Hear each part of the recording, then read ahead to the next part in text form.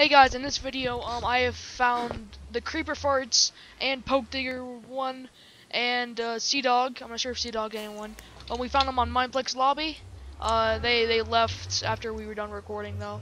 But we think a Creeperfarts was real just because he had a minecon cape and he was hero rank. Pokedigger1, I'm not sure if that one was They real. left. Probably was though. I'm not sure if those two guys are friends. And Sea Dog, which I'm pretty sure I've heard his name before, but I could be mistaken. Anyways, guys, thanks for watching the video.